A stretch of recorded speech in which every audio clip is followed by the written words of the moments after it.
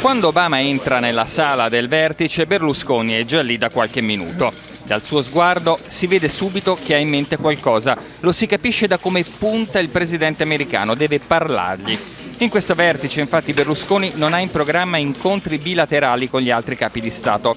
Berlusconi non si fida del suo inglese, quindi questa è l'occasione buona perché nella sala c'è la sua interprete. Ma non è ancora il momento di agganciare il presidente americano. Berlusconi infatti prima passa dietro a Obama facendo finta di niente.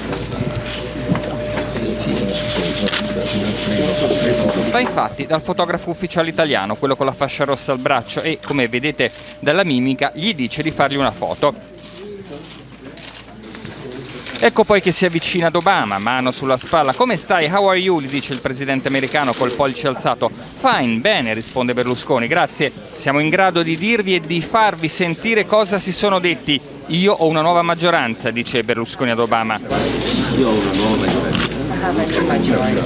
E con questa maggioranza voglio fare la riforma della giustizia che per noi è fondamentale perché noi abbiamo la dittatura dei giudici di sinistra». Ascoltate. La riforma della giustizia che per noi è fondamentale perché